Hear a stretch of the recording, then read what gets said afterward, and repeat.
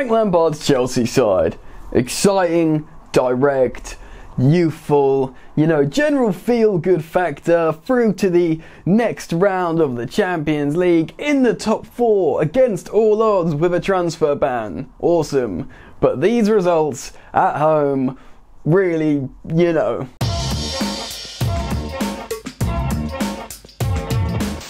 Hey, what's happening everyone? Welcome back to Football Therapy with me, your host Jan. I hope you lot had a good Christmas. Now, Chelsea lost 2-0 to Southampton at home. All these results at home, man. After what was a coming-of-age result away at Tottenham. And you know what? Chelsea were really good away at Tottenham. Tottenham weren't good. That's because Chelsea were good and the formation worked against Tottenham. Chelsea won every ball, every second ball. They were technically good. They controlled the game and they were very convincing and looked very dangerous. They did the same formation at home and lost 2-0 to Southampton. Like West Ham, like Bournemouth. All these teams that they should be winning against.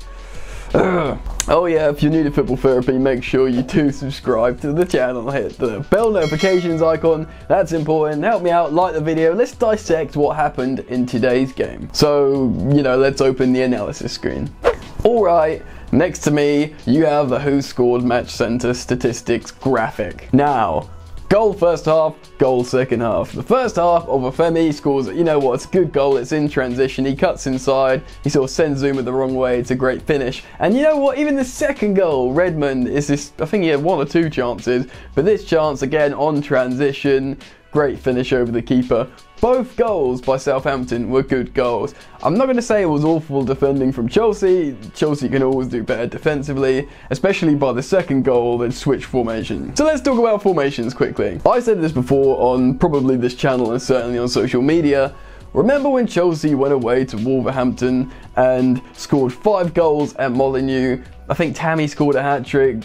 Vic scored a wonder goal. Chelsea had what was a superb performance, scored loads of goals in that formation. After that, Frank Lampard went, oh, that worked really well, that 3-4-3 against Molineux against Wolverhampton. Let's use that at home in the Champions League against Valencia. I was at that game, Chelsea lost. It was the wrong tactical application. So maybe Frank had learned his lesson. But I'm having all kinds of deja vu from this match. Last time out in the Premier League, Chelsea go away, like at Molineux, with a 3-4-3. Well, I know Chelsea scored 5 goals at Molineux against what is a very good, sturdy opposition in Wolves, and they are very good Wolves. But Chelsea looked even better against Tottenham. They completely nullified Tottenham. They made them look bad. Tottenham lost their heads because they were frustrated because they couldn't get into the game. Chelsea kept a clean sheet and scored a couple of goals. Superb performance. Now I feel Frank Lampard did today exactly the same as what he did before. He went, wow, that worked really well. I know I just wanted to try it due to the opposition,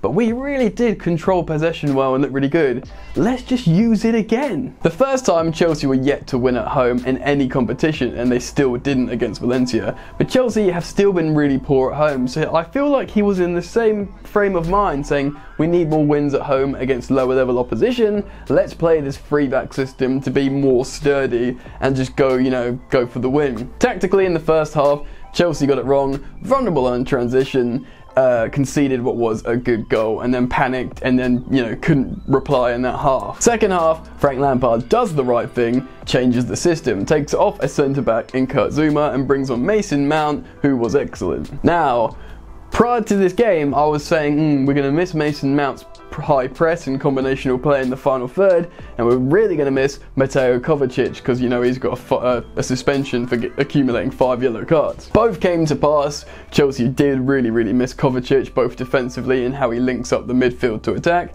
And before Mason Mount come on, you could tell we were missing him, and when Mason Mount was on the pitch, everything lit up and started creating chances and was much better. But although in theory the system was fixed tactically, the naivety, the youthful naivety of this team, and I don't mean just the young players, just how the team is new and they play a sort of almost naive football in many ways, certainly when they're in that formation, very direct and just sort of gung-ho. They get frustrated and they panic and they have great passes, a few good spells of play, and then they panic and concede and don't convert and lose 2-0. Shout out to Southampton, obviously they had a good game last time out against Villa. They came to Stamford Bridge, they played very well, they took their goals very well. Hudson-Odoi basically managed it well with a 4-4-2. He was relatively brave, he looked to play on transition. They played obviously compact and frustrated Chelsea, but they didn't look to just completely stink out the gaff.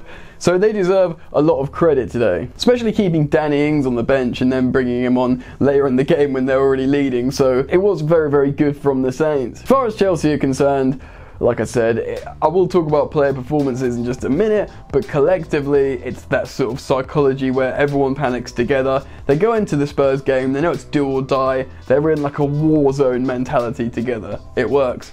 But you can't conjure that up every game in the Premier League, especially when you're at home to Southampton. Southampton are thinking like that, but Chelsea aren't, and this is a problem. This is a problem against loads of lower level opposition, without disrespecting any teams. All teams in the Premier League are good. And I don't even want to say like, oh yeah, Chelsea definitely need to dip into the market in January, but in this first half, like I said, tactically the system didn't work against the opposition, especially, God, I'm going to say it, without Marcos Alonso.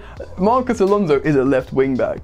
Emerson isn't a left wing back. To be honest, Azpilicueta isn't a right wing back either. When Reece James plays as right wing back and Azpilicueta plays right centre back, that makes much more sense. But for them to, we were playing two fullbacks, or what is Azpi this day? Is he a right back? Is he a left back? Is he a right centre back? Regardless, we were playing two players that weren't wing backs in the wing back system. Didn't work.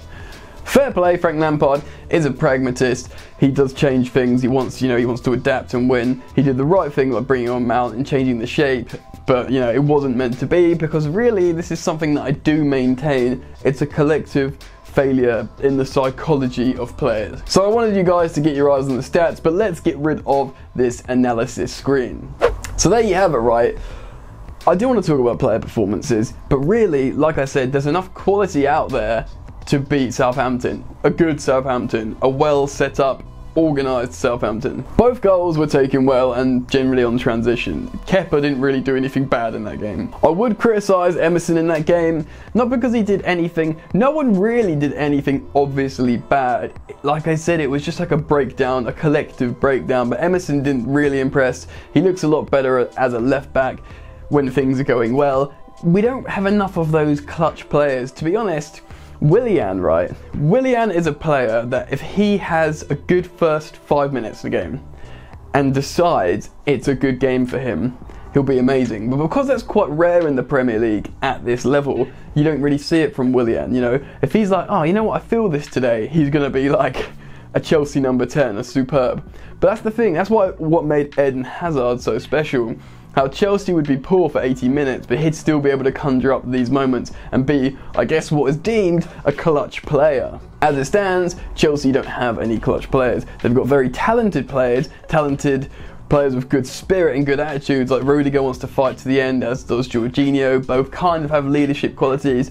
Kovacic was missed in that game. If he, late on, he would have picked up the ball, he would have dribbled. We needed someone to dribble between the lines. Really from midfield. To be honest, man, that game was calling out for two Chelsea players that weren't on the pitch for different reasons. It was calling out for Mateo Kovacic, and it was calling out for Ruben Loftus-Cheek. Someone that can pick up the ball, be press resistant, drive through midfield, and still be technically gifted enough to combine and then hopefully convert. Both N'Golo Kante and Jorginho are excellent midfielders. I don't think there's any particular chemistry between them as a two, which perhaps is a developmental issue, but it's just not there at the moment. To be honest, I'm reluctant to criticise any player massively. Even Willian had a couple of good moments, even though, like I said, he wasn't in clutch mode, because he rarely is these days. Hudson-Odoi, yes, he wasn't great, he was taken off for Pulisic, he looked alright when he came on as well, but Hudson-Odoi did have moments. He's this creative player that you need to hone his skills and unlock. And when everything's not going well, you can't expect this kid to just be amazing, do you know what I mean? But it's one of those things that I think really genuinely is a growing pain, a teething issue in this Chelsea side, because Frank Lampard will adapt. He's not stubborn, he's not too dogmatic to just try something and dig himself into the ground. Maurizio Sarri is a good coach, right? He got Chelsea to third, granted, with Eden Hazard, but he is a good tactical coach, but he's very stubborn and he's dogmatic with his system. Frank Lampard will want to do what works, whatever it takes to win for Chelsea, his club. And therefore, really, he's the right man for the job. But it's not just going to happen while everyone's learning on the job, and that's both players and coaching staff. And when I say like a collective failure on the day, like Tammy Abraham, really good at knockdowns. You can tell he's so much better at holding up the ball. Holding it up, strength, knocking it down, running. He was a little bit limbs today and fell over a few times and was probably just like, I don't know, overthinking it, getting a bit overexcited, panicking, and that spreads throughout the team.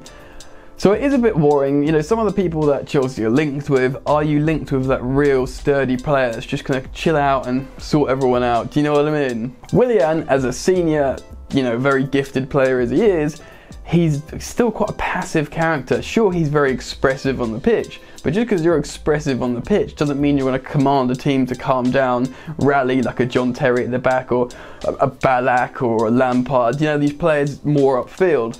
You're not going to get that from Willian. And the worrying thing is, no matter how much Chelsea fans want players like Jadon Sancho, you're not going to get it from him either. Really, fans are going to have to be patient, wait for some serious development, find a little bit more rhythm. Frank Lampard knows that he can rely on a 3-4-3 when he needs it, but there's almost this like sort of paranoia when he plays at home, and he's just desperate to get results at home, sort of going through to the team. And, you know, having amazing away performances, winning away, scoring loads of goals, but they've got this like weird, peculiar paranoia at home that needs to go, and that needs to go from the top down. But all things considered, Chelsea are still doing pretty well, and as long as Chelsea learn and reflect well on what is a poor and disappointing result against a team that played pretty well, everything should be okay in the end. Still, what do you think? Get down in the comments below, vent your frustrations, tell me where you think the game went wrong.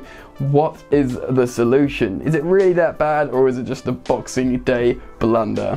Ooh, maybe title. Follow me on social media at Football Yannick on both Instagram and Twitter, and do go subscribe to my other YouTube channel, Yan Plays. Link is in the top of the description. Right, you lot enjoy the football, and I will see you later. You ain't so tough with that bad boy talk. I'ma get it how I'm living, I'ma walk the walk. Outline my lines, I rap through thought. Body bag the verse, outlined in chalk. In my life seen trouble, hustle on the double. Silence on the trigger like my pick got a muzzle. Yo chick like to guzzle, bad boy stay in trouble. I only love this paper, sorry I don't. I laugh me baby.